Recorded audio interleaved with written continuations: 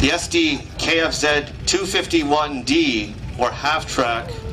It's a Second World War German armored fighting vehicle designed by the Hanomag Company.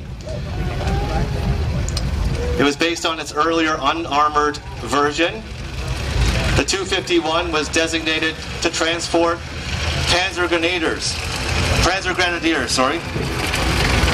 the German mechanized infantry, into battle. They are actually the most widely produced German half-track of the war, with at least 15,000 companies that made it. As you can see, it's an armored personnel carrier. It's meant for carrying these troops.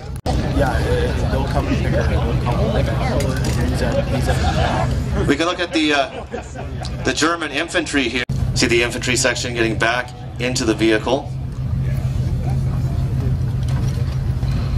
This is actually a 251D, or a later model that was produced near the end of the war. It doesn't have some of the fancy features of the earlier ones that were produced.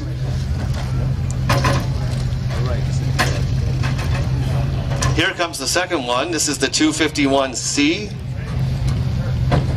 This is the earlier model coming out, the 251 Aquino Tank Weekend, and these reenactors with the actual specific weapons from that period.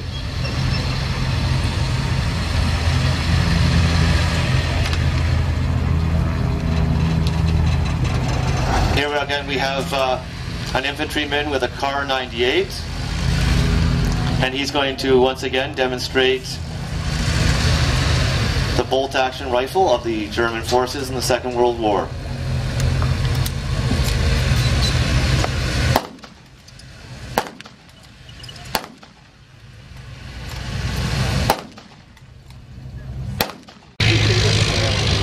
This vehicle really took the world literally by a storm with their stormtroopers. The Allied stuff had been basically stalled after World War I again. They didn't think they'd ever need it.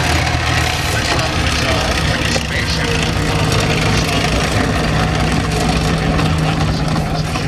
Of having to play catch up.